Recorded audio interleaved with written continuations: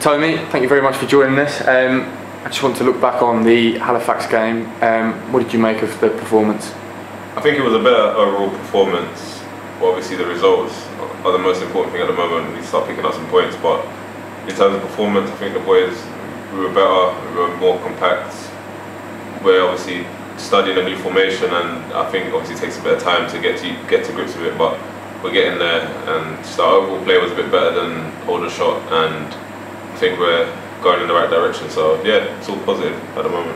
And on a personal note for yourself, you must be delighted to get your first goal for the Daggers. Yeah, no, I was really delighted with that, to be fair, because sometimes it could take a bit of time, three or four games to score your first goal, but to get it in my second start, like, it was really good, and hopefully from here on in I can continue scoring and continue putting in performances for the team.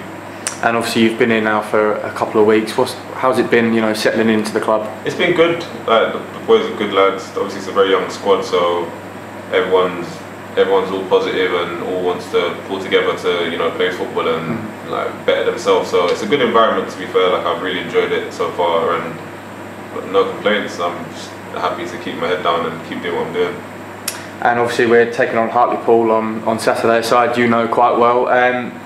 Tell us about your time there and what that was like. It was good. It was a very, very different experience being so far away from home. But it's a massive club, and obviously a club like that comes with a massive expectation. And I was just trying to get my foot in the door and play some games, and it didn't quite work out. But there's no hard feelings there. So I'm gonna go there with my new team and hopefully put a performance in and just do well for Daggers, rather than thinking about getting one up on them. Rather just do well for the club I'm at now going forward. And what can you tell us? Is there any insight you can give us into the way that Hartlepool play or anything like that? Well, obviously they've got a new manager who was there, to be fair, when I was there, and they've got some new players, so it'd be tricky to identify how they'll try and do things. But Hartlepool, there'll always be a hard-working side, good players, got some quality players there. So it will be a tough game, but I'm sure if we get it right, we'll be good value for the win. And then obviously on Monday, on Back Closing Monday, we're taking on Barnet. What are your thoughts on that game and going up against them?